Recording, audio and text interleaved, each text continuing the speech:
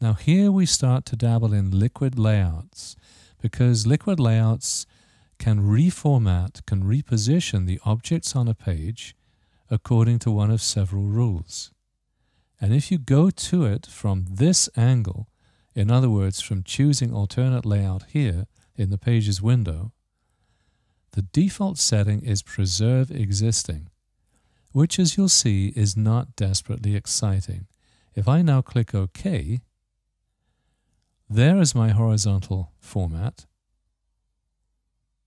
and I can double-click on any one of these pages and go straight to it. And as you can see, it's reconfigured everything so it's completely off the page.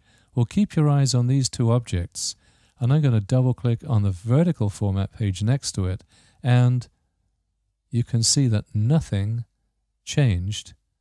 The objects weren't repositioned, they didn't get resized, nothing at all. Just the page behind them changed.